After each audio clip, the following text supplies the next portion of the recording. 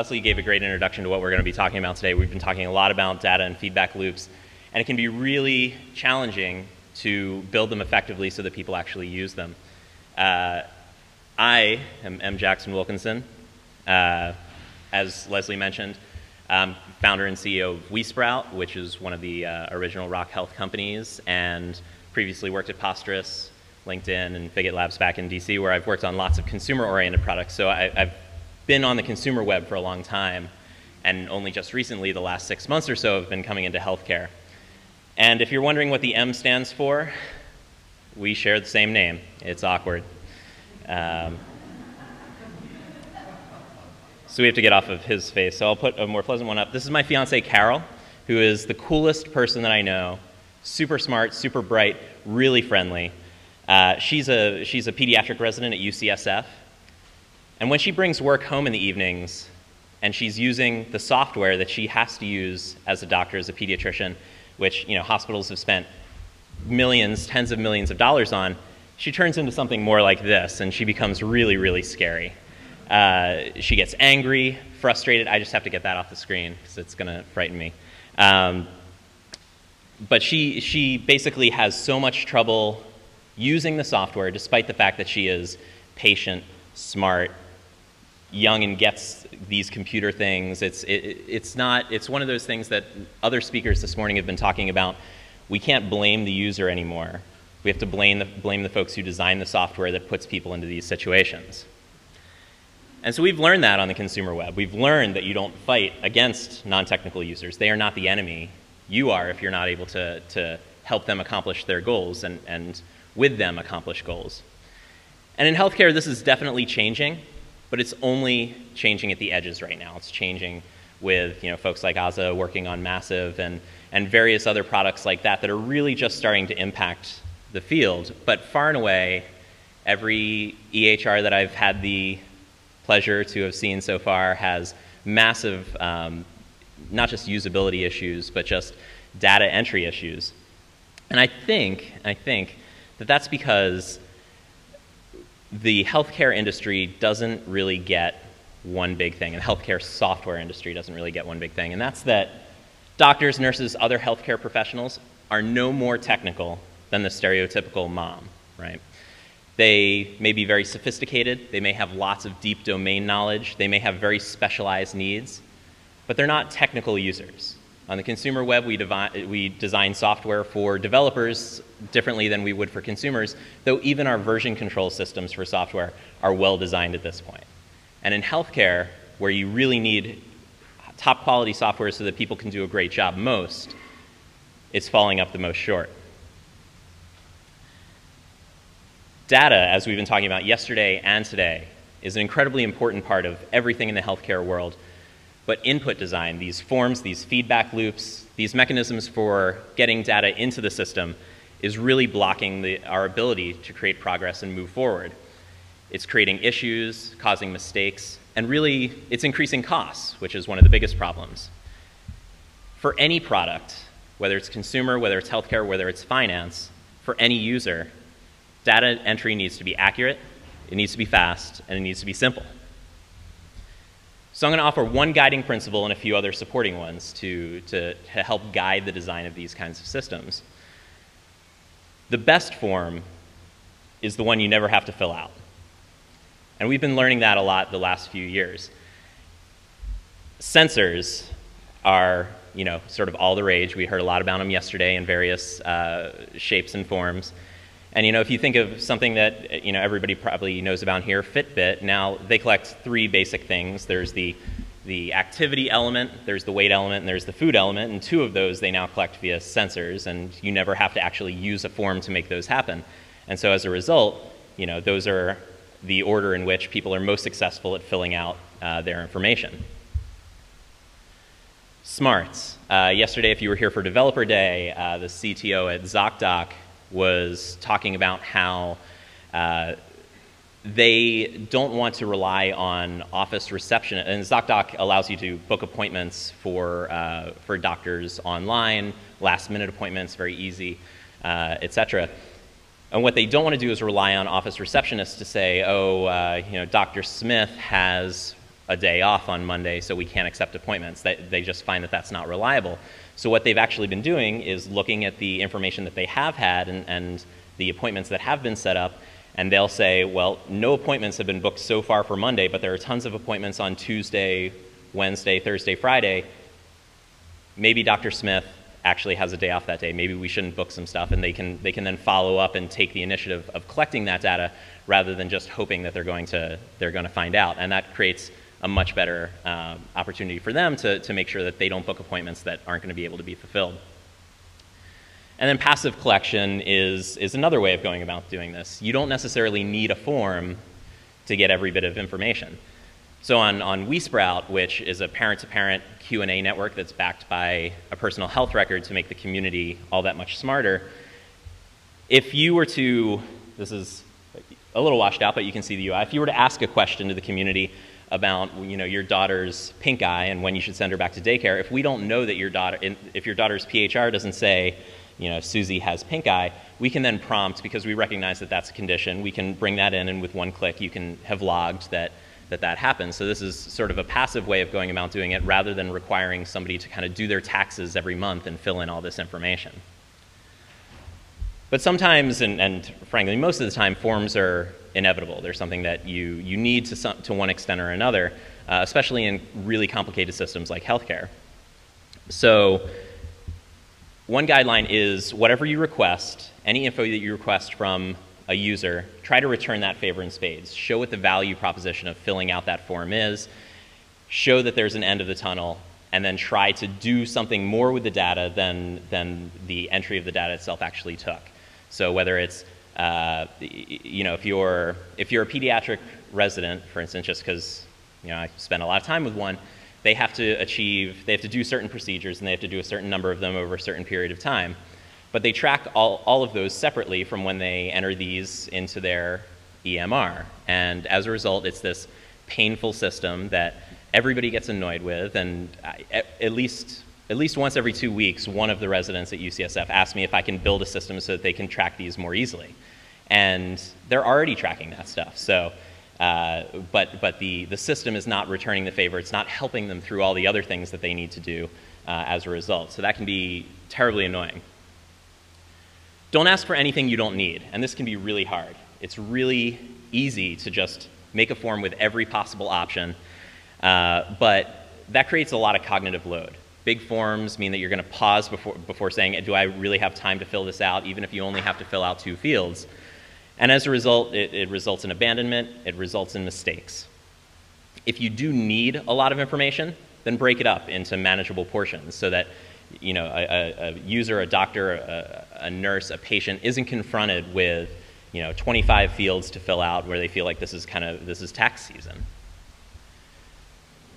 For simple data, consider the non-form. I'll give you a couple of examples. Sean and Will, our buddies at Chronology, in tracking the personal efficacy of IBD treatments, they ask you a simple question. They ask how you're feeling, and you just kind of drag it along a slider, and that's all you have to do. It's simple and straightforward, and then what they do with it is they're able to then chart that out, show how you've been feeling from time to time, and then align those with the treatments that you've been going through. So you can start to see very simply correlations between the treatment that you've been using, whether it's medical or herbal or anything like that, and how it's having a real impact on your life across the board. It's incredibly simple to do. You can do it, I think, via phone and a couple other mechanisms, but it's not this big form that people need to use. You just drag a quick slider, and you barely even have to think about it, and it does the work for you. On WeSprout, we help you track developmental milestones, and while you can do that in a lot of different ways, we simply want you to just kind of check them off.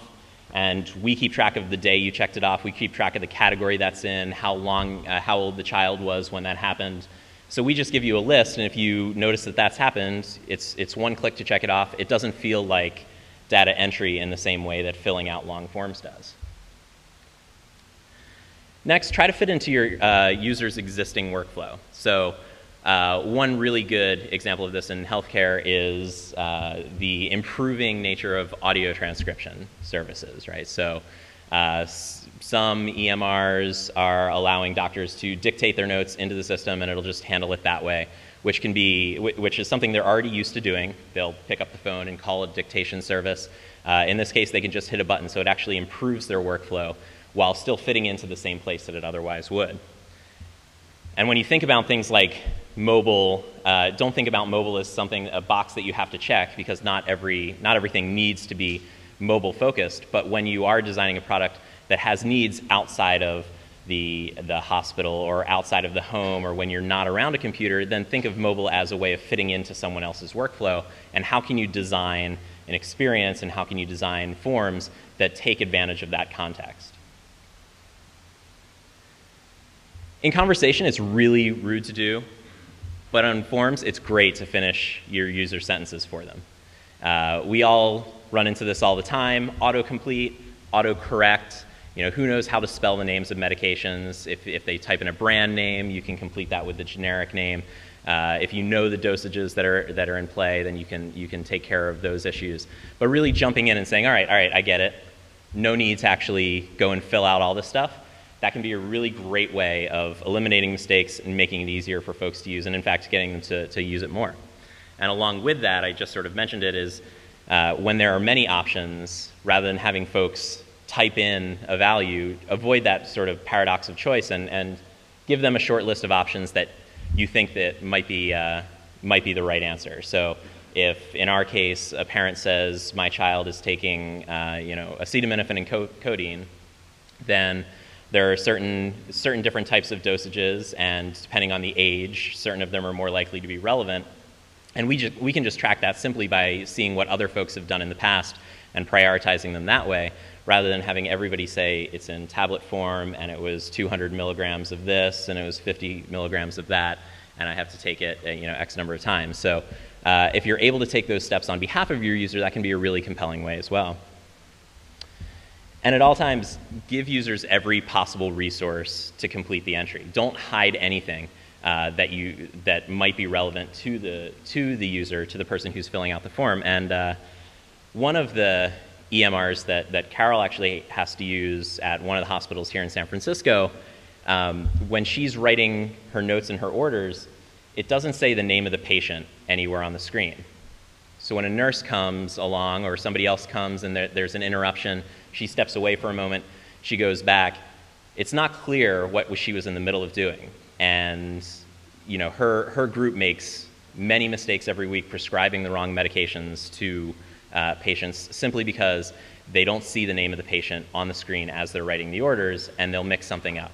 And fortunately, in an area like this, you have pharmacists and nurses who are on the ball enough to catch many of those errors, but certainly a number of those get let through, and there are simple solutions to these problems. And even though it may take a little bit of extra work, try to accept any reasonable input without whining. We've probably all gotten error messages like this where you'll type in a phone number and you use dashes, but it wants dots or it wants parentheses or something like that. If you're accepting something, phone number is a simple example, but if it's 10 digits and it's in the US, you can probably figure it out. If it's 7 digits and you're a local organization, you can probably figure it out. Same's true with dates, whether somebody's using dashes or slashes, either provide them a calendar to click on so that there's no ambiguity, or accept a couple of different formats so that you don't throw them back in error, which just makes them roll their eyes and toss their head back and say, this is really annoying.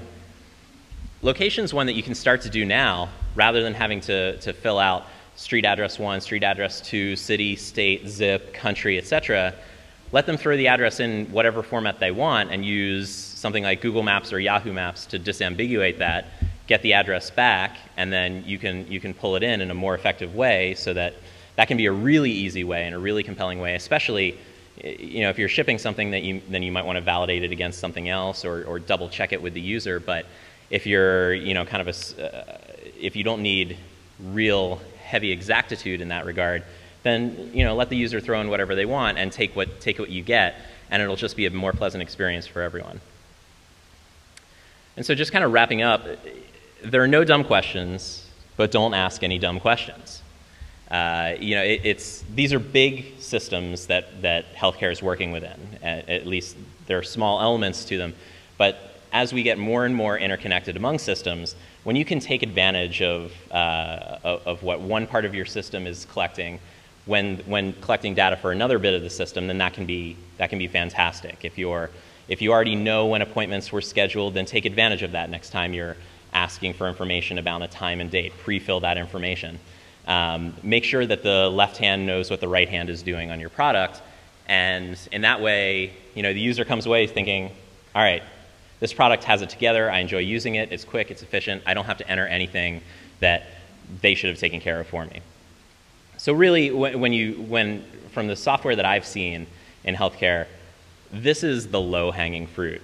The vast majority of the software that I've seen so far that's in sort of the traditional healthcare space is designed terribly and works against itself in terms of getting users, nurses, doctors, and patients to input data correctly, not make mistakes, and really work on behalf of their own health and well-being. And as folks who are in this room, we care enough to get these things right. So as you think about opportunities in healthcare, you know, take a look around at what already exists, and the bar, compared to the consumer web and what we need to do to get every user in the country to be able to use a given product, even some pretty complex ones, the bar is pretty low. So you know, do take advantage of that. We can really make a difference on these fronts in terms of data entry, and that can lead to eliminating problems, eliminating costs, and really making all of us healthier, happier, better. So thanks so much. Eat. Feedback can go here. Thanks so much.